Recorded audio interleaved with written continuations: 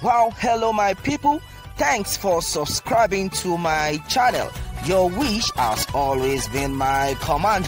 Thanks always. Well, meanwhile, this is another one. Alright, this is another one. 7 killed in fresh attack in northern Nigeria. No fewer than 7 persons have been killed in fresh attack and reprisals in Jema local government area of Kaduna State. The incident occurred in the early hours of Sunday at Ongwan Bido village, where some local residents were killed and 4 injured. Also, 2 children are still missing. The incident was confirmed to Channels Television by the State Commissioner for Internal Security and Home Affairs, Samuel Harwan, who added that 4 houses were burnt down by the attackers. He said Sunday's attack follows a reported killing of one herder, Isiaku Sahidu of Ongwan village on Saturday by unknown persons with deep knives cut on his head. Meanwhile, Governor Nasir El-Rufai has condemned the fresh attack and loss of lives in Jema local government and has directed security agencies to investigate and arrest all persons involved in the criminal actions. While he condoled with the families of the deceased and the injured ones, El-Rufai appealed to security agencies, traditional rulers, and community leaders to continue to work with the state government to sustain the community peace-building efforts being supported by the Kaduna State government. He also directed the State Emergency Management Agency, SEMA, to a matter of urgency provide relief materials to citizens whose houses were burnt as well as those injured in the attack. All right, this had been said so far. Wow, wonders shall never end. A lot of tragedy have been happening since, they always say that when it comes to Ember month, there's always a lot of tragedy, of which we have been saying. But in the name of Jesus, henceforth, this will never be our portion anymore. Yet, thousands will pass on our right side, left side, but none will come near us in the name of Jesus. All right, and that is it. That is our prayer, and so shall it be. All right, because we are praying this from the bottom of our heart. Well, our prayer is that the good Lord will continue to protect this country. Yes, if not for the prayers of the masses, we're very sure it would have been worse than the way it is. But because of the prayers that a lot of people have been praying, at least the whole thing is getting suppressed. And we are praying that the good Lord will make it permanent victory for all Nigerians, because we are tired. We don't want all these casualties any longer. Nigeria will get to that stage, in fact, to that level, whereby a lot of people will be like, wow, I want to be in Nigeria.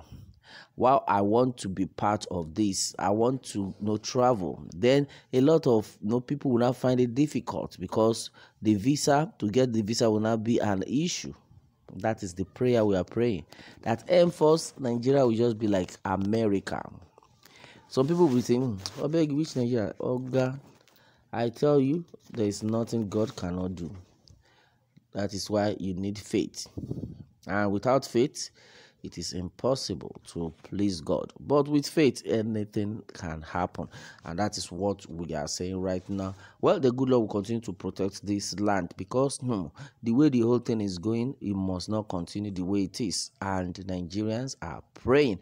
All right, and anonymously it is said that with the remaining days in this year, untimely death will not be our portion. Yes, I like that comment.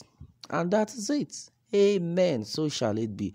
All right, this government is just harvesting blood of Nigerians as a change. That's another one. Well, with all the modern surveillance gadgets available, the government finds it difficult to fish out insurgents, recalcitrant cattle herders, killers, and all other strange invaders into Nigeria. It is very strange indeed. Nigeria, the giant of Africa, is slowly going down piecemeal by piecemeal until not even a fly will left alive because of an incompetent and wicked government. Well, this has been said so far by Remate, but it will never be our portion because she says something which must not be put in place, which must not be recognized, of which he said that if this continues, that no soul will remain on earth. It will never be our portion. This will not continue at all in the first place. We should mind what we say. Well, the thing is, everybody wants betterment. Everyone wants to enjoy, and for you to enjoy, you need to go through a lot of stress and all that. And in no time now, Nigerians have suffered a lot, and we know that in no time everything will normalize, and that is our prayer. But meanwhile, we should all endeavor to love each other. Love each other. Love your neighbor as yourself. That is what will make the country a better place. All right, and it is a known fact that Fulanis do not forgive, and they will always revenge any death of their kinsmen without thoroughly investigating the cause of death. Knowing this fact, government and the security forces should have found a way of protecting these innocent individuals from being slaughtered by these heartless murderers, since there are many precedents to learn from, instead of waiting aloof and allowed this wicked act. And that is it. No medicine after death. That is what they always give out. Medicine after death. Well, everybody needs to just wake up and be very careful. A lot of them then, they were screaming, "Say Baba, say Baba." They were screaming, anybody that wants to go against Say Baba, they will fight that person. And look at what Say Baba has done to them. So that is what Nigerians are saying right now. Look at, no security in the north, nothing. They live day by day. I don't know what is going on here. It's only God that will help us in Nigeria, most especially in the north. Too bad. Well, that is it, my people. Meanwhile, let me have your take on this one. Thanks and God bless.